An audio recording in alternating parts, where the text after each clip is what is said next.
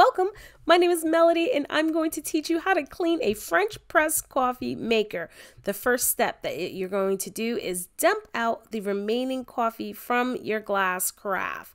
The next step that you're going to do is remove the plunger from the glass carafe carefully and just place it on the side, as we will clean this in a second.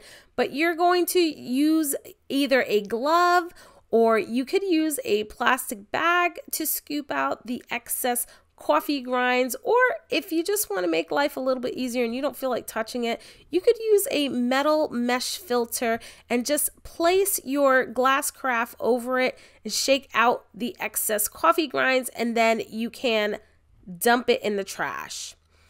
The next step is you're going to want to place some water in the carafe and add the plunger, and you're going to plunge it about 2 to 3 times so that way you can get all of that water moving about.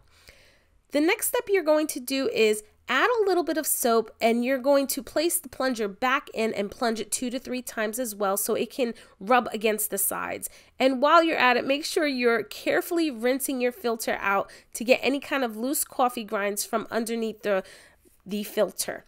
Now, with this stainless steel base, make sure you're using a soft sponge so that way it doesn't damage the base and scratch it up. Now, there is another option that you have. You can also use your dishwasher, as this unit is dishwasher safe. You can wash both the metal base, the stainless steel base, and the glass carafe. And as you can see, there you have it. Beautiful glass carafe that's clean. So make sure you're looking at the next video for help.